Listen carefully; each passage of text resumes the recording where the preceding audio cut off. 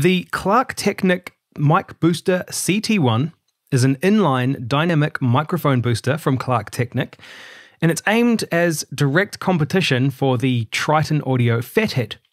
I needed a booster for my SM7b, which you can see here, and I was in the market for a cloud lifter, since it's actually quite hard to get the Fathead in New Zealand, when I came across the CT1. And because of the low price, it seemed like a no-brainer to just give it a try. The CT1 costs around $70 in New Zealand, whereas the cloud lifter is $280. I actually did find another inline booster, the SE Electronics DM1, and that is $230, so I went for this one. The CT1 is a simple device which adds 25 decibels of gain to your dynamic microphone. You plug one end into your microphone directly, and the other into the cable that runs to your preamp. The CT1 is powered by phantom power, so setup is about as simple as it can be. Let's run some tests to see how it sounds and if it's adding anything like noise to the signal path. For this, I'm using my SM7b, obviously, and I've got a Universal Audio Apollo Twin audio interface. This is the noise floor on the SM7b without the CT1, with the preamp set to plus 50 dB. Now, since the CT1 advertises positive 25 decibels of gain, I think it would make sense to add the CT1 into the signal path and then reduce the gain on the preamp by 25 decibels. Let's see what happens then.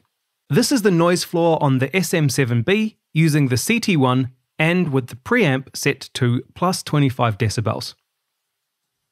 Now for a test on my voice to see if the CT1 changes it in any way. This is the SM7b on its own, with the preamp set to 50 decibels, speaking around 3 inches from the microphone on axis. There's no noise reduction, EQ, or any post-production processing. This is the SM7b with the CT1, with the preamp set to 25 decibels, and I'm speaking around 3 inches from the microphone on axis. There is no noise reduction, EQ, or any post-production processing. So really, I think that this is a pretty cool little inline mic booster. It does its job. It's fairly transparent. You can see there is a little bit of difference between the EQ curve of the SM7b on its own and then with the CT1, but it's kind of negligible. You could probably adjust for it if you're being really kind of picky. For my purposes, it doesn't matter. I think it sounds great. And yeah, I'm been really happy with it. One thing that it does allow me to do, it just gives me more gain with my mic. So instead of having to crank the gain right up, I think I was going to positive 58 decibels, which my interface maxes out at 60, and I was having to speak right up close to the mic.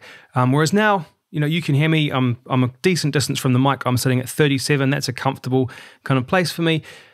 Yeah, it does a great job. I'd recommend you get it. I can't test with the Fathead because I haven't got one, obviously, but for all kind of intents and purposes, I think this probably does about the same job. So in terms of value for money, this is where it's at, $70 New Zealand. I'm sure it's much cheaper overseas.